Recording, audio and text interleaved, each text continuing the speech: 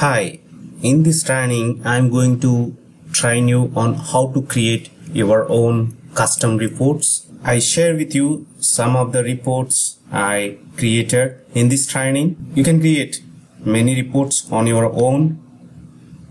So to check the report I created in the SAP using my own library. So you can go to GR55 to execute the report I created. Here is my report group is CC01 and click on execute. So now you enter controlling area, fiscal year and cost center group and period from and to and click on execute.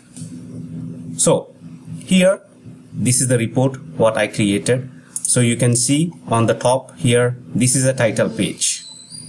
So the title page is you can enter input parameters or you can enter your own title details, the report information. Apart from that, this is a header information of the report. So you can enter a variables data generated. This report is generated and time the report is generated, fiscal year and period from and period to, and also controlling area and also the client.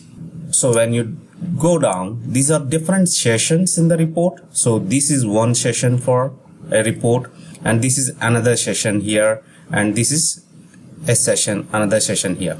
So here this is a report which is having actual, plan and variance. So the below to that you can see the employees head count, which is a statistical key figure values, and also this is a formula we used to calculate employee costs by each employee. So you can see the average cost of the each employee here. And now this is how you can put the end of the page, and here you can see variations by the characteristics. Characteristics can be your cost center, profit center or anything, and also the period. So here when you shuffle from period to the cost center, so now let me shuffle here period and I click on January, so you can see only January data. So February, you do your selection here, so you can see the data by individual periods for all the cost centers. Now you go to the cost center and drill down what are all the cost centers. So you can see here, so this is only a single group, so you may be having subgroups under this also possible. So now let us say I selected this cost center and the data for this cost center is, this is the data for all the periods from 1 to 12. So now let me go to the period and I select the period by period. So the data is changing according to your selection for that particular cost center what you have selected here under cost center. So this is how you can create on your own these reports. So this is a simple report which I share. So if you want to see all the cost center data, you need to click on the group. So you can see the total values for that cost center, and also on the period you can see this is all cost centers for October. So now you can click on the selection here, period selection, and you can see all the data now. So you have to be careful when you're using these reports where the data you selected here. So that the selection should be the group and the cost center also should be the group. So when you shuffle here, the data will be automatically changed according to your selection by individual cost centers. So in this training, I am going to show you how this report is created, so how you can use it and how you can create your own reports.